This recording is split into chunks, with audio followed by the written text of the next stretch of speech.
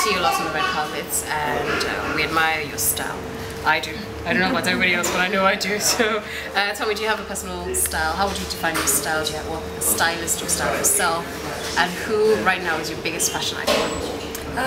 I'm a very big fan of the Nigerian industry right now, and for me, when it comes to style, the first thing that comes to my mind is comfort. And then it depends on how I really feel. Some mornings you wake up and you really feel like dressing up. There's some days you wake up and you can't be bothered. I mean, I'm on the radio, so it doesn't really, I'm not supposed to. My wardrobe has little or nothing to play in getting up to go to work. But some days I wake up, I throw on a pair of leggings, a pair of high heels, and talking about stylists in Nigeria, let me see, quite a number of them that I really think are really good. Lucy is amazing. I think she's an amazing stylist. Toyin Lawani, Tiana's place as well, is quite amazing, and she is my stylist as well. So lots of the red carpet looks that you have seen, 70% Toyin Lawani, and maybe 10% me, 5% different stylists here and there. So on a typical day where you're lazy, what do you settle for in your wardrobe? The person who invented leggings, big shout out to you. They are so comfortable. I got off my addiction to jeans. Like they're so uncomfortable to wear now. And I realized how you can just draw on. You can make it stylish. You can draw on like leggings and a big top, or you just whatever works for you. Wear heels with it. Go on flats with it. It depends on how you feel, really. Okay, cool stuff. Moving on. One question everyone's dying to know, and I'm asking for my friend actually. Is Toke Makinwa single? Toke Makinwa is a brand. Toke Makinwa is also a human being. So I don't know which one of them you're asking. Are you single? Or the human being or the brand? The brand is very much single. The human being, I don't know. Toke, are you single? Well, no, I'm not single. Okay. So I noticed you're very active on Twitter, and is that a good thing? Could be. Depends on what you're tweeting, to be honest. So what do you think about my tweets? I interview people for a living as well. Quite interesting, actually. Quite interesting. So I was wondering if you do it as part of your job. Do you think you have to do it, or you do it because you love tweeting? How do you find the time to actually tweet all the time?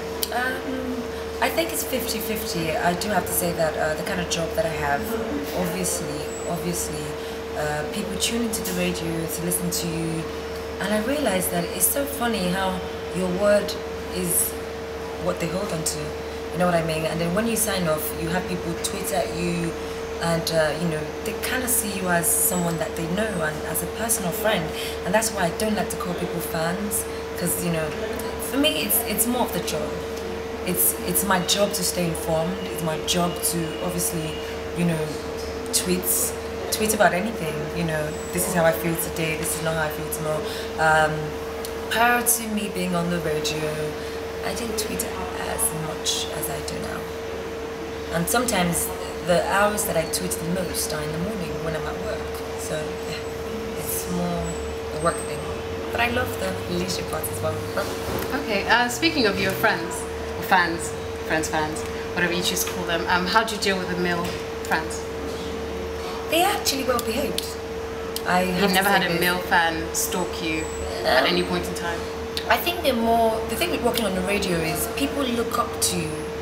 Is more, you have people write you loads of emails saying how one show they listened to at some point, this is what they were going through in their life, and you said this one thing or you said that one thing, and it inspired them. And it's more, I have to give it to my friends and my fans. Shout out to you guys. They're well behaved. The guys on there, they do not try to come into my personal space. They never ask me off or personal questions. It's more compliments, more asking, is this really happening? Is that really not happening? It's never really, oh my God, I love you, or I must have you, or you must marry me. It's never happened like that. Okay. Apart from, of course, sharing your personal life on radio and getting people to relate to you and love you, how have you influenced people with your job? The thing is, one person. I don't see things we do for charity or things we do to help other people.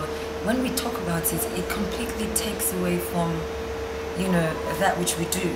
You know what I mean? So I'm not the first person who would come on here and give you. I was once a girl who had no shoes, who never walked, who never dated anyone, and you know, and now I help the guy on. I just said I don't want to pay his school fees, or I help this person. What I do for people who, you know, come up to me to ask me for help, or come up to me to ask me to inspire them, is between myself and the person. So you're not going to get a sub story from me. There's not going to be a sad story or sub or whatever. It's not going to happen. Who's your celebrity crush? Noble Igwe, 360 degrees. Yes, Noble. I love Noble. Who else?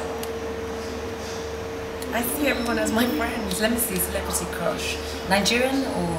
Yeah, because recently you had an interview with Banky W and people suspected there was a little flirting going on. So I saw that. People were saying stuff that, oh, you guys might have something going on, or maybe had something going on. So, is there anything going on between you and Banky W? No. Can you tell us right now? No, I've not. Have you ever had anything to do with Banky W? No. Do you have plans of doing anything with Banky W? No, you mean like ZP?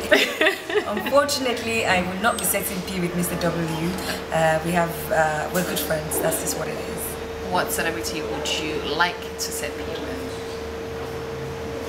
If you could. Maybe because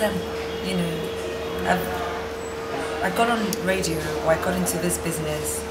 I was already in a relationship, so when I meet people, it's not one of the first things I think about. So I don't see guys and think, oh, if I was single, I'd probably love to Just thinking with this person. On Twitter about yourself. Lately, it's been quite a lot. Let me see. I don't even know what's outrageous. Let me see. Just the usual insults. You know, someone just saying, Toke Makinwa, fuck you, just because. I think that's outrageous. How do you react to them when you see them? I take the high road. Like, for me, I'm not, I used to be a very confrontational person. But I realized that I think with age comes the, I don't want to say wisdom, but then, I mean, I know that half of them do not mean what they say, or, you know, they are obviously probably searching for attention. Whatever it is, I read it, I laugh, sometimes I don't, and I just move on, I keep it moving. Okay, so speaking of Twitter and the internet, recently you were involved in some huge controversy on the internet. I'm not going to name names now, but then someone made a statement, someone misquoted you, should I say. What exactly happened? How do you know I was misquoted? What if I said it? Well, I believe there are three sides to a story. So I'm waiting to hear your side. So do tell the us. thing is, first to start with, I would like to apologize to all the people that follow me, and I don't like to use the word fans. I call them my friends, people that I've met on this journey. Lots of them wanted to hear what really happened, what my side was, and I'll say this now, and I'll say this, and I hope that it would, you know, it would probably make up for not saying anything. I'm not someone to rise up to, you know, negativity or respond to, I mean, it was taken out of context. That much I would say. I was trying to promote the reading culture, which we do not have anymore in Nigeria. And I am a radio presenter. It's my space, it's my radio show. And I also believe that it's an opportunity to also impact positively in the lives of my listeners. It's an early morning show. It's not totally entertainment. Sometimes you have to go business, sometimes you have to talk about politics, sometimes education. And on that particular morning, we're talking about the reading culture. I think we spoke about Animal Farm. I missed the days when we had Macbeth, Olarotumi's Gods Are Not to Blame, Wole Soyinka's poems, and you know, it is a cause of worry. I worry about the future generation that is to come, because I realize that, myself included, you know, would rather take up that casual gist sides, or you know, the media takeouts of today, the YBF, the Perez Hilton, and the Linda Ikejis. It's not something condescending. I do not, you know, I don't know her. I've never met her before in my life, and we don't run in the same circles. We're not friends, so it's nothing personal. So when I saw that, I thought, they are obviously trying to make this a personal issue, which is not. You know, I wasn't contacted to ask if it was true, if it wasn't true, how it happened, how. I just moved on. It was funny. I took the joke. I saw it as a huge joke, first to start with, and you know, I do believe that there is something that I do not know yet what it is, but maybe we can find out together. You know, I'm someone who everyone loves to hate, and it's so funny because you know, I'm a regular girl. I'm your girl next door, and you know, I have regular friends, I have a regular job, and that's all I will say for now. So, if the other party involved were to work in here now, right now, how would you react? I'm not even gonna look there. Like, I don't know her. What does she even look like? You don't want to step up to her and maybe, you know, find out exactly why she did what she did? Or She's no. You see, people, we're all. This is a business. Showbiz is a business. You know. I have a job. She has a job to do. Her job involves writing about, you know, stories, politics, sports, gossip. Which, you know, if you sign into her sites, you see celebrity gist, lifestyle, and gossip work. So at the end of the day, you know, it wasn't something condescending. So there's nothing to talk about. There's absolutely nothing to talk about as far as I'm concerned. Who are your top 5 female role models? That's so funny. Could be Nigerian. Linda Ikeji is one of them. Shout out to you. Again, Nickel Chanel. I do love Nickel Chanel. Who again? 3 spots to go. Who do I look up to? Who am I familiar? Nigerian, you said. Could be Nigerian. Okay, I love Oprah Winfrey. I do want to have a talk show eventually. I love Ellen DeGeneres as well, and Victoria Beckham.